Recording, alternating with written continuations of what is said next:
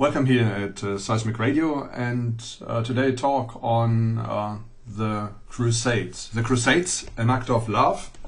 That's the question. This is an article which has been, I've posted on godinanutshell.com, so you can read the article on www.godinanutshell.com.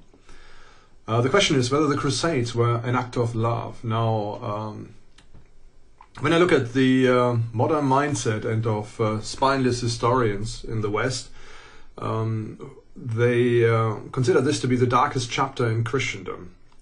Modern historians love to fornicate with the zeitgeist of political correctness and become highly apologetic upon this era in European history. Muslims love the term crusader. It's something they can rub in and mention all the time with utter disgust of, the West having done something terrible to the Muslim world by sending its knights and its soldiers to the Middle East. Now they always praise Saladin. Saladin is one of the greatest heroes who, after 150 years of successes and of establishing Christian rule in the Middle East, or re-establishing Christian rule in the Middle East, that he put an end to it. Now the problem when we look at the Crusades is that very often we look at historical events with modern eyes, with a modern mindset, and the next problem is that in our day and age we tend to believe the people who shout the loudest rather than analyzing historical facts and historical events in the context as they were happening. Now, the statement I'm making is the Crusades were justified and necessary. It was necessary for them to take place to protect the future of Europe. The call to arms by Pope Urban II and by Bernard of Clairvaux. Now, Bernard of Clairvaux was a cleric who was highly recognized. He was a monk and one of the biggest authorities of his day. Anyway, both of them did a call to arms. And very often Bernard Clairvaux, who is seen as quite an enlightened character, this is sort of put down as one of the darkest things in his career of what he ever did. I tend to disagree, and I say it was one of the wisest things he did, and one of the things which had to be done at the time. And I don't believe that there is any question about it. So I don't believe modernist, secularist historians or even theologians who say that this is all wrong and it should have never happened. It had to happen. It had to happen. There was no question about it. Both of them did this is for the First Crusade. It was about 1080, so it was about 400 years, a little bit more than 400 years after the Islamic conquest started. And when we look at the call to arms for the Crusades, the only point we could really make is why so late? Why didn't it happen a lot earlier? There were thousands, if not millions, of Christians who were getting slaughtered in Northern Africa, in the Middle East, who needed protection or needed defense, and nobody cared for them. Nobody did anything about it for hundreds of years. And only then, in 1080, I think it was 1088 or something, round about those dates, the call to arms came and the Crusades began. If the Crusades had not taken place, there is a good chance that Sharia law would have graced the constitutions of Europe, and that our places of worship would be surrounded by minarets proclaiming the message of a different God, under the threat of the sword. Now that Muslims love to forget when they shout Crusaders is the immense amount of blood they have shed in the Arabian Peninsula, later in North Africa, and throughout the Middle East, on behalf of the God who can only spread his message by his servants going on a killing spree. Now, the blood that was shed was mostly Christian. Europe was silently watching whilst 2/3 of Christianity at the time was ruthlessly slaughtered, enslaved, and turned into third-grade citizens who were exposed to a special tax, for furthering the cause of Islam if they survived, and if they were given the opportunity to pay this tax. Fortunately, in later years, there were enlightened caliphs who saw the value of having Christians in the empire because of the additional taxation they could impose, and they tended to leave them alone. So in some bizarre way, Muhammad established a rule which would ultimately protect Christians, but initially, especially in the days of conquest, of the Islamic conquest, there was pretty much the option of conversion or death. Many Christians, they would prefer to die than to follow this new God they were proclaiming. Weaker nominal Christians were converted to Islam by force. It is interesting to see that we are still waiting for an apology from the Islamic community for the bloodshed resulting in genocide committed to our brothers and sisters, whilst they never seem to stop demanding apologies from us for the Crusades. Now, it has to be said that in the Crusades there were a lot of things which weren't right and cannot be justified by any means whatsoever. And we need to acknowledge this as Christians as well. But then on the other side, we have Islamic hordes killing and committing genocide again and again and again. There was always an uproar, and it's something we are seeing right now as well in Syria and in other places, where Christians are beheaded en masse, and nobody says a word. I'm quite disgusted by some of the powerful nations in this country, in this world, who are okay to send millions of pounds or billions of dollars of troops to save a few oil wells, because that's what's important, money, commerce, and so on. And yet there are injustices happening. There are Christians getting slaughtered, and nothing is happening. No, the comment is made that there will be no groups on the ground, there will be no defense, which pretty much gives these guys impunity to go within their towns, which they control, and to murder people who are not willing to turn to Islam. And that's what we are seeing today. I'm not surprised. I mean, there's some rumors going around that the guy who's in charge of this and who makes those decisions of troops not to go there, that he is a Muslim himself, and he probably favors the death of Christians. I don't know whether this is true or not. There's a lot of testimony and there are a lot of witness reports who say that the guy is clearly a Muslim at the top of the chain of command, and his decisions pretty much reflect whatever's happening there. As I said, I'm disgusted by that. I'm not calling, it's not another call for a crusade, but it's just establishing some facts here. And then looking back on these guys going almost 1,000 years back who had something to fight for, and they went and did it. Now, let's have a little bit a look further of the whole issue about the Crusades. We've got an Islamic scholar who describes the difference between Christianity and Islam as follows. The spread of early Christianity was signified by persecution and dying for the name of Christ. This is pretty much the first 300 years of Christianity. This is what was happening. People were dying for the name of Christ. When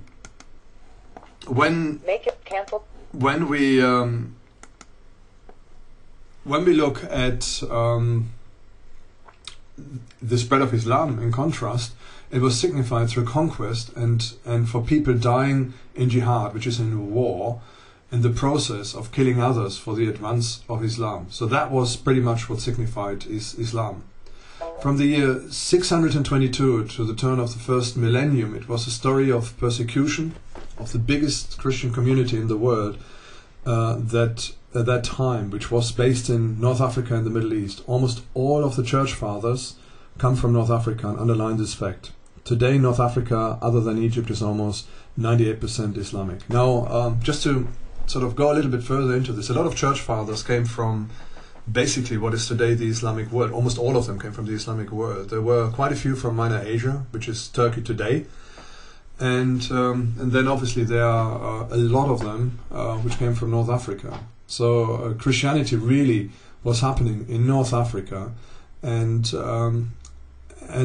population-wise, the majority of Christianity was based in those areas. So we're talking North Africa and then going all the way up to the Middle East, including Saudi Arabia as well. There were a lot of Christians there as well. Now, many of them died or were slaughtered or were put into servitude, became slaves, or were forced to convert to Islam. Despite the onslaught by the Islamic hordes in the Middle East, when they took a census in about 1900, about 20% of the population in the Middle East would describe themselves as being Christians.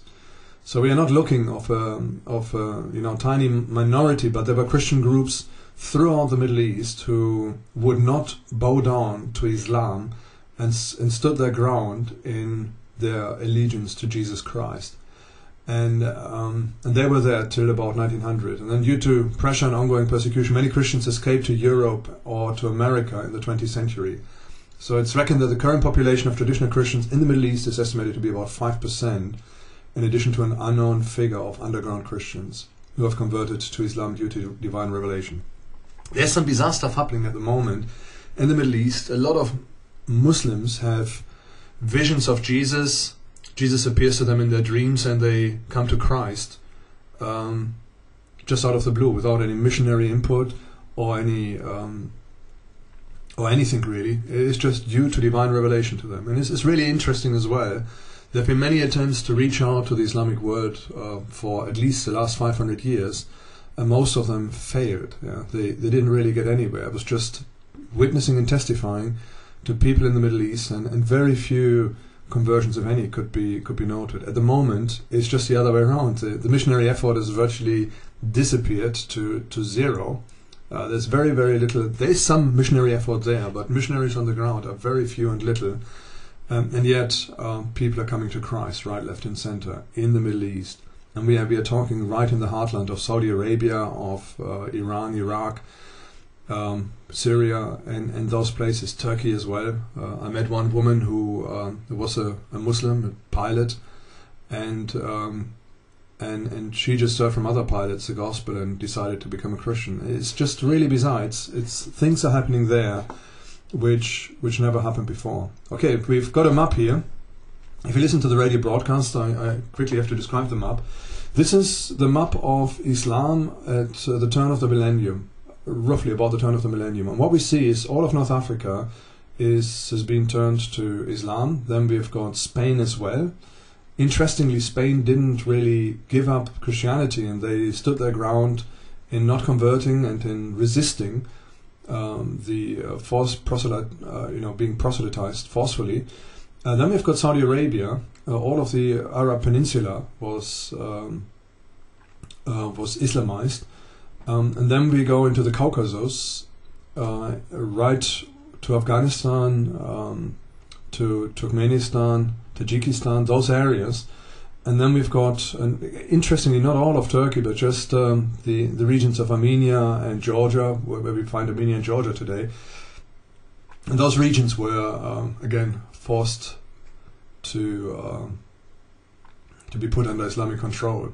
Interesting as well, Armenia is a very strong Christian community, as is Georgia. And there are people groups who would not bow down to Islam. And this is something which has to be reckoned for. They've had pressure for years. Armenians, there was a genocide at the beginning of the last century, so we're looking somewhere between 1880s to 1915, 1920, where about 1.5 million, some figures say 2 million people were murdered in various ways.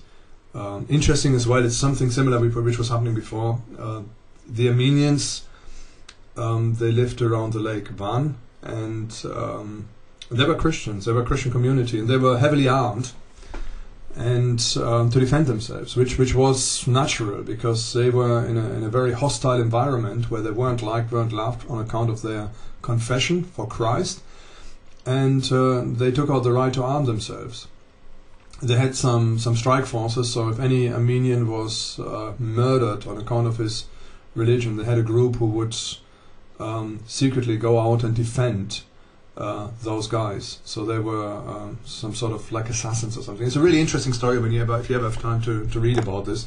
But that was a necessity, just to protect themselves and to protect their way of life and to protect what they stood for. And anyway, what happened is the Turks and the Kurds who were living in that area, they forced to disarm or encouraged the Armenians to disarm themselves. Once they had disarmed themselves, they were all gathered together, and then they were led to their death. There were certain death marches. In 1915, around about there was a Russian general just before the revolution who realized what was happening. They invaded Turkey and they rescued a lot of Armenians at the time. So if you say today that the Russians are all bad, the Armenians have to be grateful to them, at least for one stage, that they were rescued by them and defended by Russian forces. and hence I would imagine Armenia was incorporated later on into the Soviet Union. But anyway, there are a lot of parallels today. I know that in America there's like a heavy political agenda to disarm the populace, to disarm the people. I wonder what happens after they've all been disarmed, and what we'll see after that. Okay, just a thought on the side. Anyway, this is what was happening in the Middle East, and you can see the map. What we see is that 2/3 of the old Christian world had been Islamized. It just disappeared. All that was left was just a small strip of the Mediterranean. That's probably about a third of the Mediterranean, which was still under Christian control. And it was sort of getting less and less all the time. The north, by the way, the north of Europe at the time was sort of so-so. There were some Christians here and there, but there wasn't quite as strong as yet. Scandinavia came to Christianity quite late.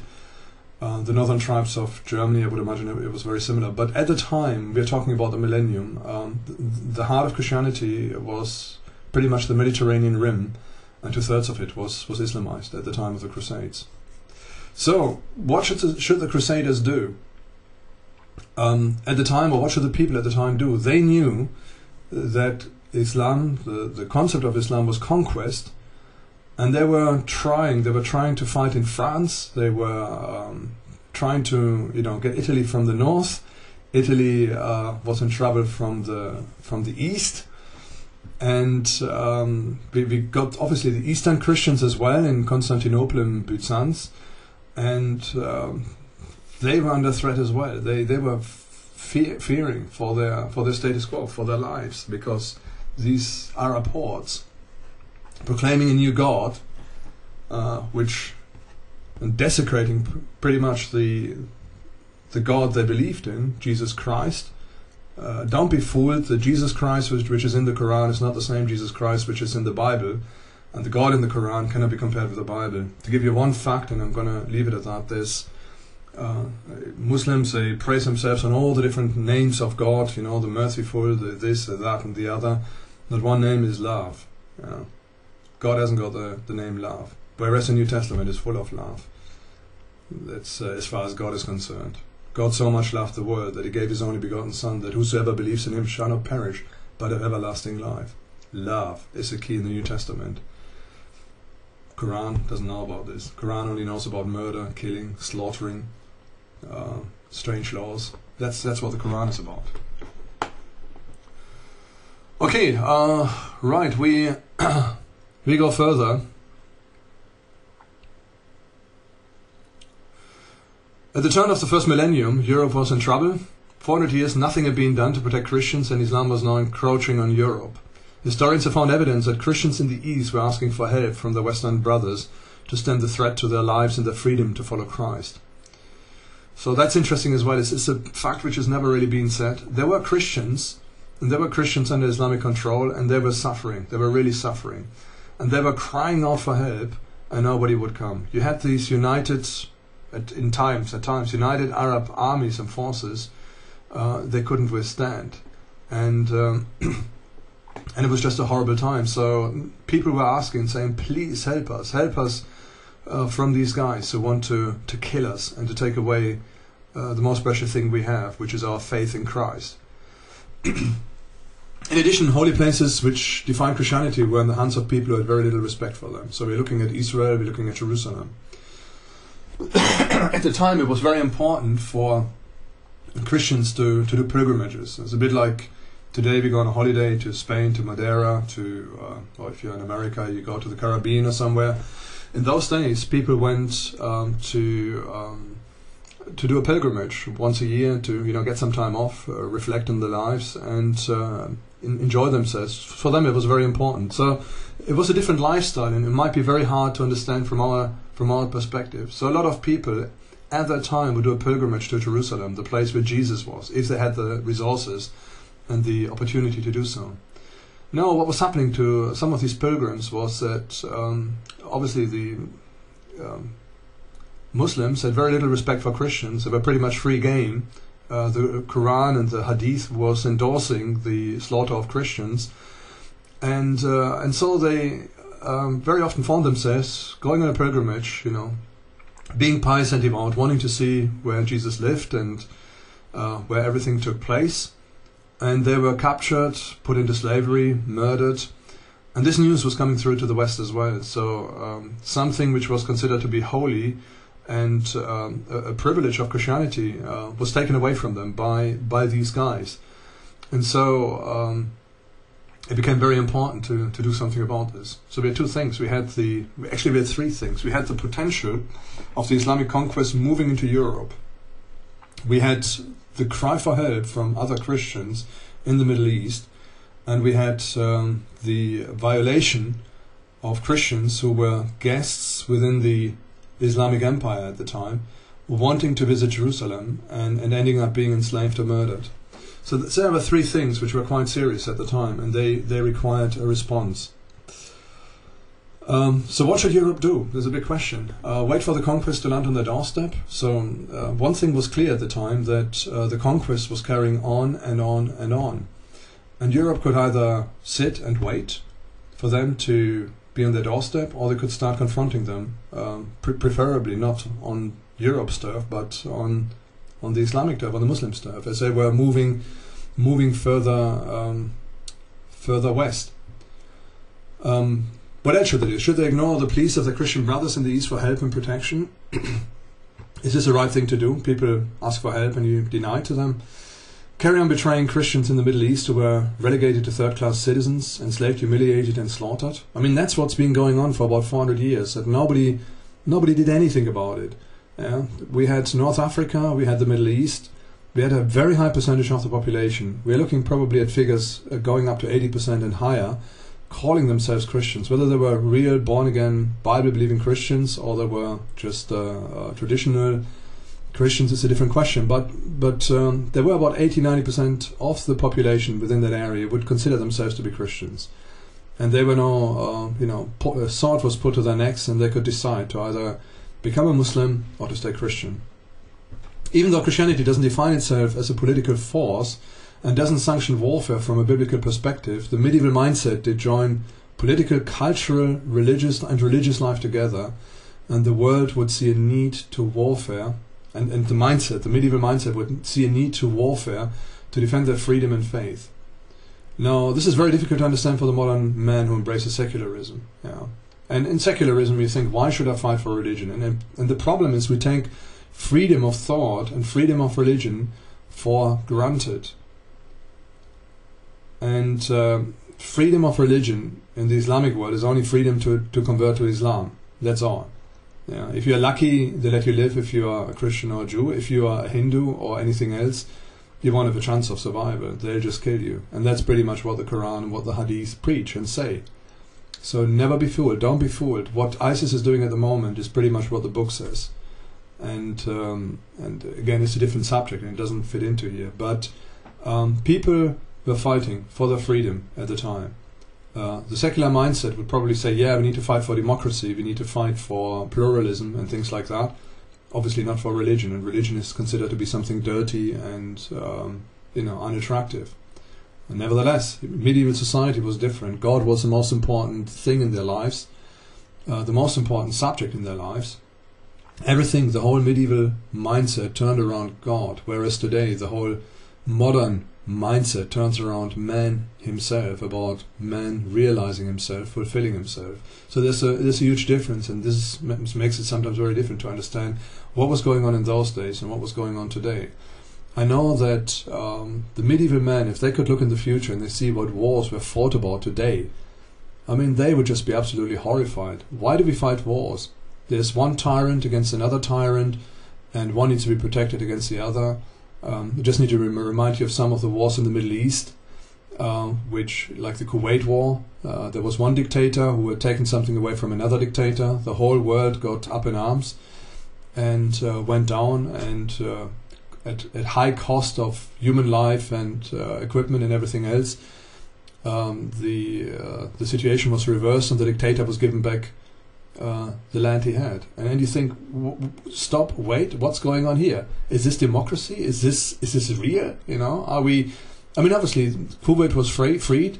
why didn't we just force the guy who was running it to introduce democracy, if democracy is so valuable? Like a few years later, Iraq was done again, and they introduced democracy in a country which wasn't really ready for it, and we, the West, I would say, gets we see later. Now, the medieval mindset would, or the medieval observer would be horrified by what was going on, that there are wars fought. I mean, the obvious thing is, whatever happened in Kuwait was about oil. It was about the securing the corporate interests of some organizations and the lifestyles of people in the West. And that's really what, if you analyze what was going on there, what it came down to.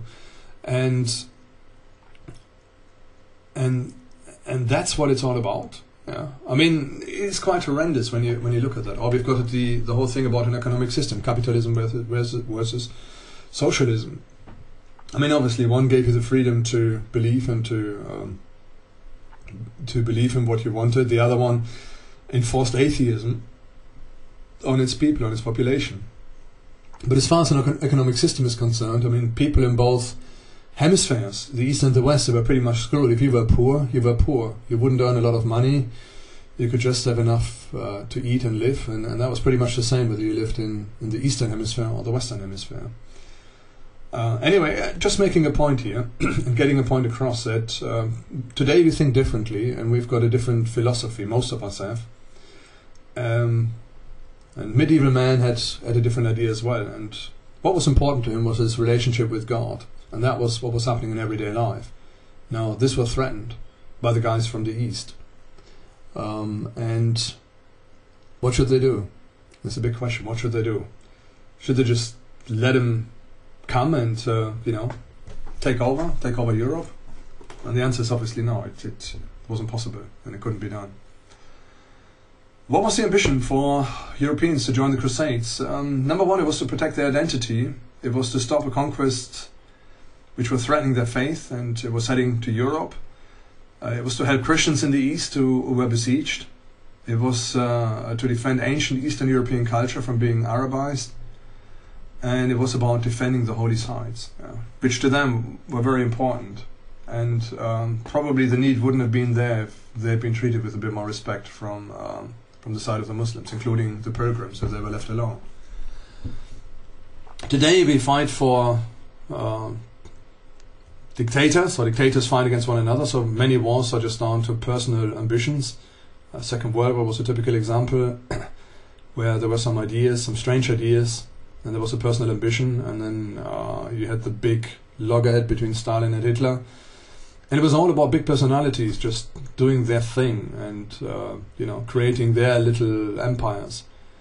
We fight about economic systems, which one is better, which one is worse, and then sometimes there's retaliation, which is the recent war. And I would imagine whatever happened recently in America, that some of the stuff was just retaliatory rather than settling some score. It was about settling scores rather than doing anything else, including protecting the nation. Who knows? To sum it up, most wars are mostly about personal ambition of tyrants, of economic interests, of corporations. So we've got tyrants and corporations, and very often wars are fought around those two groups. Unfortunately, innocent people get tied into this. I don't want to know how many people died in the last wars on both sides, not just and then the next thing is, I don't want to know how many people had nothing to do with it. I mean, when we look at the recent Ukraine war, there's a very high fatality on civilians. Most civilians just want to carry on living. They are not interested whether they're part of Russia or they're part of the Ukraine. They just want to live, and yet they are the ones who seem to take the brunt of the war by dying, directly or indirectly through the war efforts. So, in conclusion, it can be said that the Crusades were a defensive war, or the Crusades were defensive wars, and it managed to obstruct the onslaught on Europeans and delay further Islamic conquest in Europe for a few hundred years. So if you look at 1080, when the first Crusade started, the next Islamic onslaught on Europe, the siege of Vienna, which was right in the heart of Europe, was almost 500 years, or 450 years later. So we could say there was a good 400 years where the Islamic conquest in Europe was delayed by and held back. If it hadn't been for that war, there's a good chance that the Islamic conquest would have just carried on, and Europe would have been forcefully Islamized. Maybe we would have held out like the Spanish and not cave into them. I don't know, but it would have been a different situation when the armies are on your doorstep rather than when they are still outside the empire.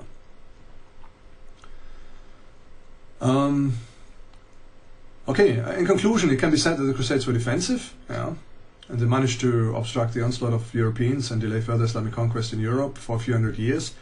The cause for the Crusades was justified, it's my opinion. I think it had to be done. If it hadn't been done, there would have been, the table would have been turned round on the Europeans, and we would have had to fight them in our land. Still, some excesses of the war on the side of the Crusaders, Crusader armies, was dubious. I read some of the stories. I was interested in the Templars to see what they were getting up to. And when you read some of the stories of what was happening in the war, it was absolutely horrendous. Sort of execution of prisoners of war and so on. From today's perspective, even more so than within the context of its time. So it's quite quite horrendous and horrific, which happened there. But I think today it's called collateral damage or something. But nevertheless, even collateral damage is not right. Especially when rules are broken and when innocent people die needlessly, or when people who surrender are murdered. It's not right, and that was what's happening on the Christian side as well as on the Islamic side. So there's stories from both sides coming on. So we need to bear this in mind. So it's not just the evil Christians who came there and they went encroached on Islamic land. It's the other way around. The Islamic conquest encroached on Christian lands, and we as the Christian community had the right to defend our brothers and to protect them from something they didn't want. They did not want Islam. They did not invite Islam. They had no interest in it. Neither did Europe have any interest in Islam. Muslims seem to think that it's okay to kill and conquer on behalf of their prophet, so the conquest of Islam is perfectly justified. In the end, that's what he said, and that's what had to be done.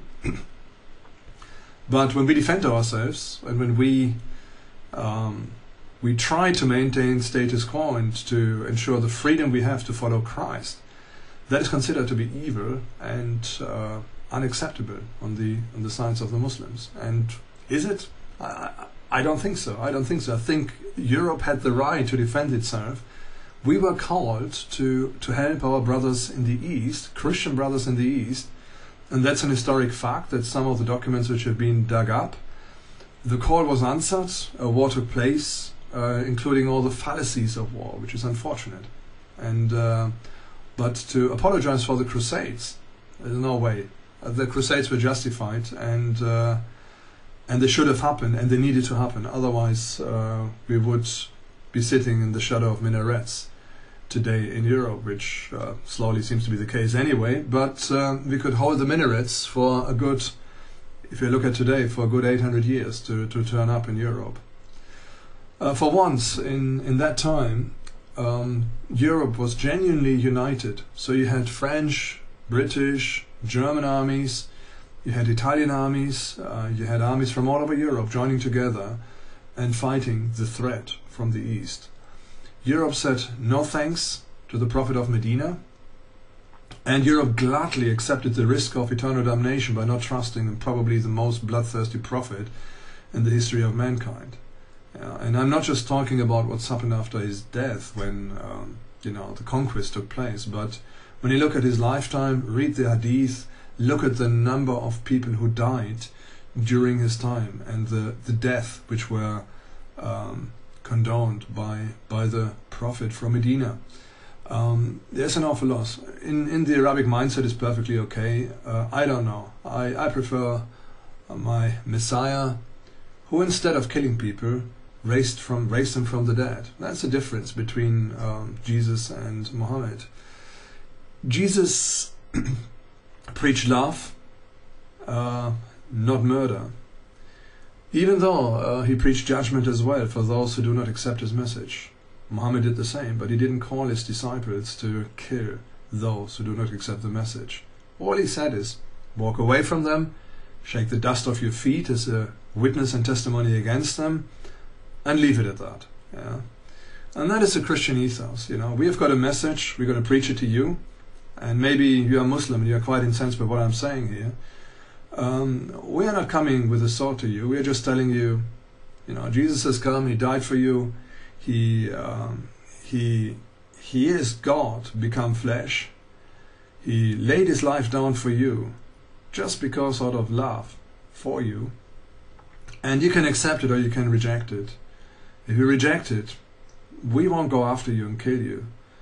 But that's not our job. That's God's job. One day you'll stand before God, and then you have to give answer what you did with his message of the cross, that Jesus died for you, that he has given and provided a way of forgiveness by providing the perfect sacrifice. And if you are Muslim, this is one thing you will understand: the sacrifice, the shedding of innocent blood for your sins. You still do it today when you slaughter your sheep before you eat them, and you have a little prayer to make the sheep halal.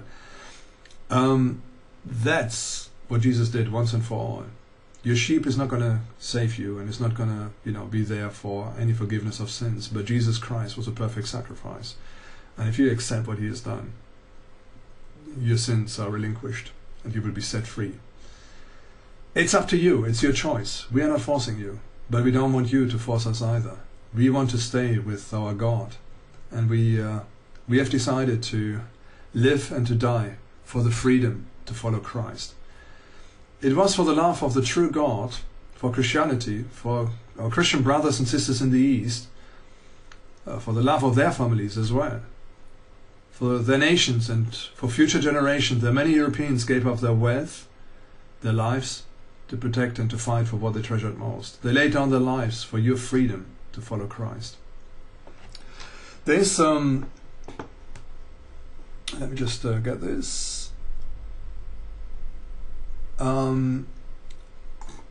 There's a more in-depth essay on seismicradio.org. So if you go to the resources tab and you scroll down, there is this link to this article, so you can read it yourself again.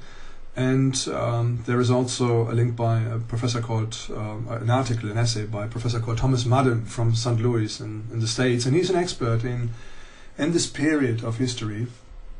And he wrote an alternative view on what was happening with the Crusades. I would like to encourage you, regardless of whether you are a Muslim or a Christian, to really go into this. Also, study from both sides. Look at some of the Islamic literature on this era, but also look at some of the Christian literature from all sides. The Orthodox, like what was happening in Constantinople, as well as from obviously at the time what was coming from the Vatican. It is a very emotive period, and obviously I don't want to upset anybody with this talk. I just want to set the record straight to a certain extent, because one thing which has happened in recent years is Muslims are shouting really loud about this issue, and Christians just say, oh yeah, this was wrong, really sorry, we don't want to do this. And it's just a spineless response. It wasn't wrong, it was a defense. If we wanted to defend our culture, if we wanted to defend Europe, and obviously we had later the great periods of the Reformation and other things which came a few hundred years after the Crusades finished, then the only way to maintain status quo in Europe and to have the freedom to follow Christ and to study the scriptures, the Bible, was by opposing this conquest as it was taking place, and not just staying silent. 2/3 of Christianity at the time had been subjugated to Islam, and they were majorities. They weren't minorities, but they were majorities of people who were pursuing Christianity, and that was okay according to the Muslim hordes and according to modern Islamic scholars. That's perfectly acceptable. But to defend ourselves and to stop them from hitting Europe, that's not acceptable. That's really wrong. That's the message we get. All I have to say is, I'm sorry, it's not wrong. We did the right thing. We had to do it. And I hope, should it happen again, that we will, as it looks like. I mean, I don't know how successful these guys are going to be in Syria. I hope they won't. But unfortunately, and this is maybe a last warning, I'm going to finish on this note. I hope that we would stand up to fight them. America at the moment is not standing up to fight them. The message which is coming through, no ground forces to protect Christians.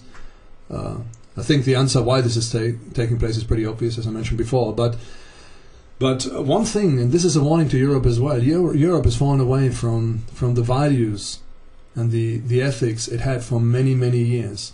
Europe was a Christian continent for many, many years, and it's fallen away, it's given up. And Jesus prophesied about this. He said, before he comes back, there'll be the great falling away. People just are not bothered, they're not interested. That's what he said.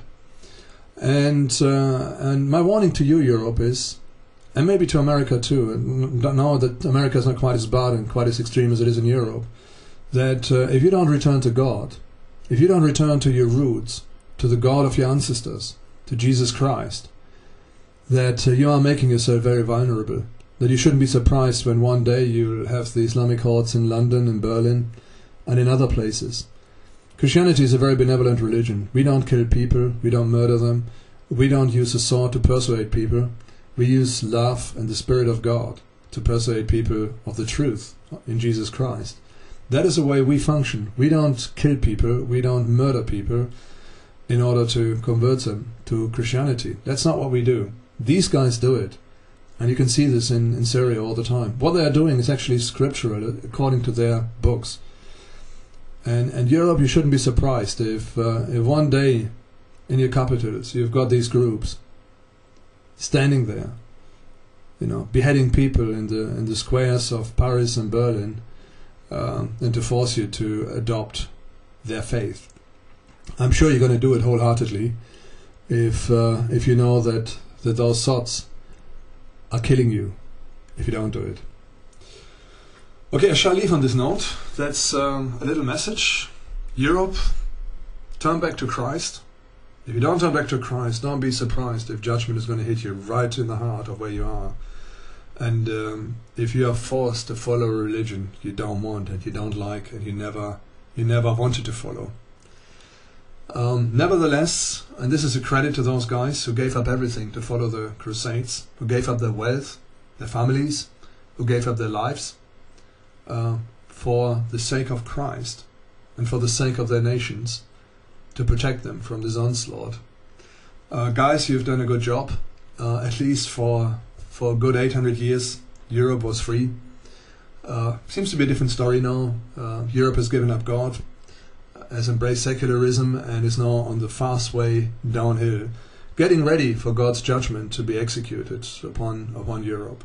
And who knows, maybe some parts of America as well. I don't know which way America is going. My American friends over there, I hope you will not go the way of Europe and you will stick to the gospel and to the message of the gospel. I know there are great movements in Brazil where many people are turning to Christ right, left and center. I know the United States, there have been many movements about people turning to Christ. It's going the other way now. Canada as well. So there's good news about America. I would like to encourage you to really stick with this and to be strong in God. And my opinion, my firm opinion is, if you are standing tight and you are standing strong on the Word of God and you surrender your nation to God in prayer, you will be protected and you don't have to fear anything from these guys. Okay, God bless, and give us some comments. I'm sure there are going to be a lot of hate comments, but that's okay. That's okay. In the end, it's a debate. I'm sure I'm not getting everything right. There's no question about that. I'm not perfect. I've got a view. My view certainly is it's not objective, but then again, I would say to anybody here on earth that nobody's got an objective view. The only objective view is God's view, and I think that's probably the lowest common denominator I can agree with any Muslim who is listening to this talk, that God's view is perfect and all our views are slightly moved one way or the other. Anyway, God bless, and thank you for watching this talk. Finally, if you want to check out, I would really encourage you to, I'm just going to scroll down here, by Professor Thomas Madden, the talk or the essay you can find at seismicradio.org. Go to the resources section, scroll down, I think I've got it here, Seismic Radio. This is Seismic Radio. Right, go to the resources section. I've forgotten I'm on YouTube, so we can do this. I'm going to click on the resources section, and then you see a lot of interesting bits and bobs on the website. And right at the bottom, as you scroll down, it's not there. Let me just press the refresh button. It's just been put on, and there it is. Right at the bottom, if you scroll down, we've got the Crusades, an Act of Love. And you've got an essay here by Professor Madden. So if I click on here, it comes up. And it's a PDF file. And you can sort of read this. It's got about 8-9 pages. And it sort of looks at a lot of historical facts which have been dug out and very often in history have been forgotten. So it's very, very smart. If you're interested in this subject, just go through it and read through it. And even if you're a Muslim, I mean, one thing you need to do really is look at it from both sides. It's not just from your side, where you are told that there was something terrible which was done by the Christians. And I think you would totally agree with that everybody's got a right to defend himself. And I just happen to believe if we are Christians and we don't want to convert to Islam, we've got a right to defend ourselves and not to be subjugated to your religion. And that's Professor Madden down there. Okay. So that's pretty much a point I want to make. By the way, the guy, Professor Madden, I'm quite extreme in my view. He's not that extreme. He's very, I don't know, almost quite apologetic, but he just provides a different view on this. Okay, so God bless to all our Muslim listeners. Wa alaikum salam. And I hope it's not been too upsetting for you. You're from the other side. And if you are, feel free to comment and to make your points about the terrible things the Christians have done in defending themselves, their people, and their brothers in the Middle East. Okay, God bless. Bye-bye.